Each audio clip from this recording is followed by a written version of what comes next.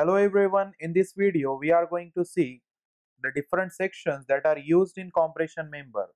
So let's see what sections are generally used in the compression member.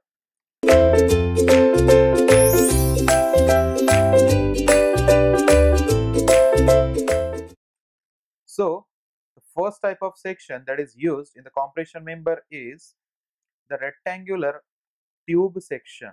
Means if it is hollow rectangular section like this, then this is generally used for the compression members such as columns like this.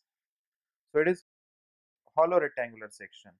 Then we have four angle box section.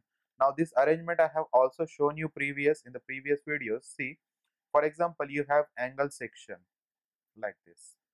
There is another angle here like this, and in the same way there are two more angles like this. One angle here and another one here.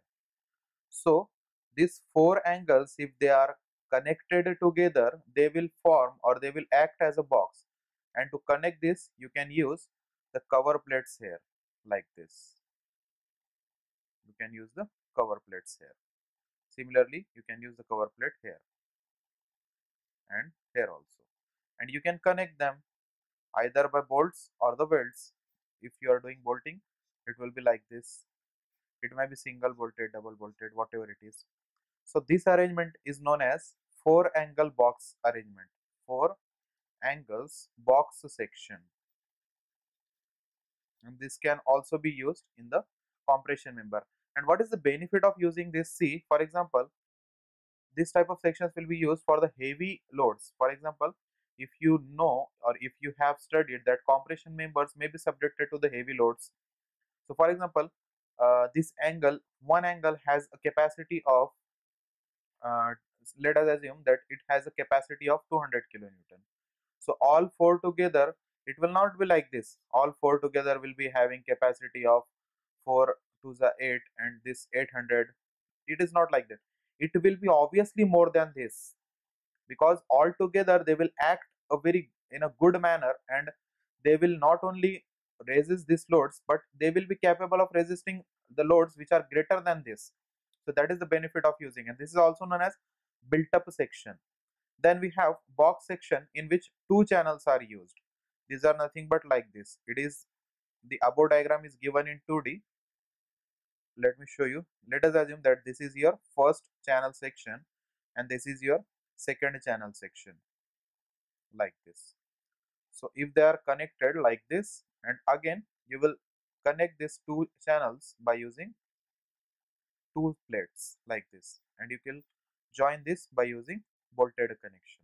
So this type of section is called as box section, in which two channels are placed face to face. This is the face to face arrangement.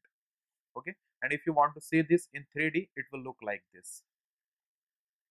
There is one channel here and there will be another channel here like this. So in 3D it will look like this. This is your channel section. So for columns you can use this type of sections, and plates will also be connected to it.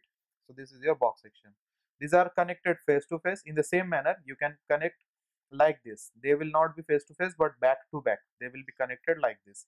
One channel will be provided like this and another channel will be provided like this. So this arrangement is known as back to back channel sections connected, and they will act as a box section. Then there are more sections which are used for the compression members. First one is W with the cover plate. Now why it is known as W? Because we have seen in the first lecture itself, I think in the first lecture or in the first chapter, introduction chapter, for example, if this is your I section, so it is denoted or it is generally designated as ISWB, that is wide flange beam.